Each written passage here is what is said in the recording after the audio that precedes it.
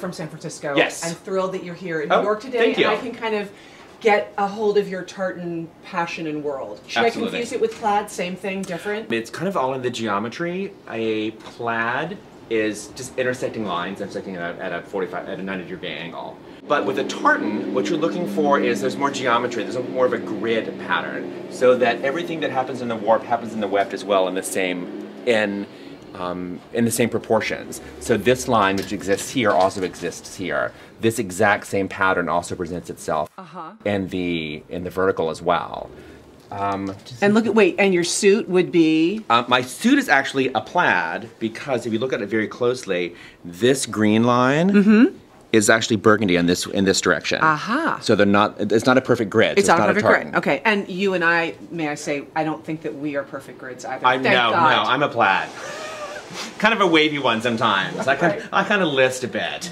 Now, what I find so wonderful about you and your passion for tartans and plaids is that a lot of us would just go right on by this world, right? It's a little secret world that I feel that you've just uncovered and embraced. And I can't claim ownership of it, but it is a passion of mine. I think there's something very romantic about tartan. You're not just a decorator when it comes to tartan and plaid. You walk the walk. You wear it. Oh, absolutely. So I want to now explore into the world of fashion and how you make it work. We get to go shopping? We do. Excellent.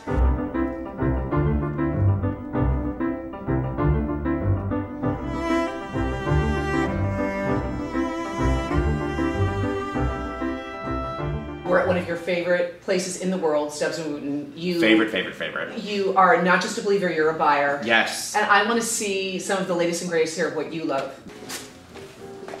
Mom!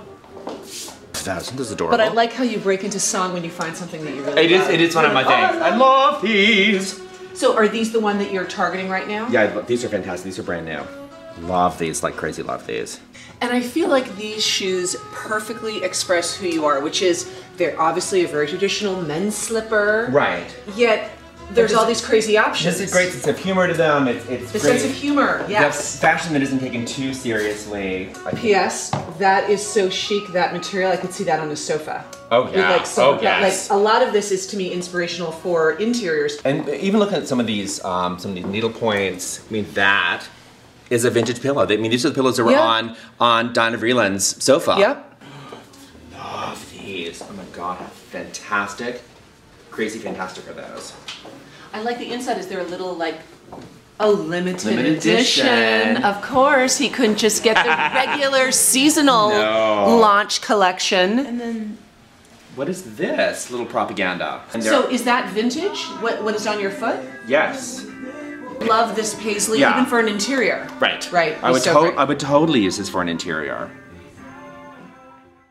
You've built this wonderful persona, which is you've embraced it in a very wholehearted way. You clearly love design, you love tartan, you love plaid. But how would you encourage someone to find their passion, whether it's plaid, whether it's iCat, paisley, whatever it is? How do you embrace something? I think everyone knows what their passion is. I think part of it's like everything. It's admitting to it and kind of owning it. Yes. When you look through your house and you see like those things that you instantly gravitate toward. The first step is to identify, respond, and then embrace. Yes, which you've been doing absolutely. since the live long day. And as you say, own it. Whatever that love of yours, you need to own it.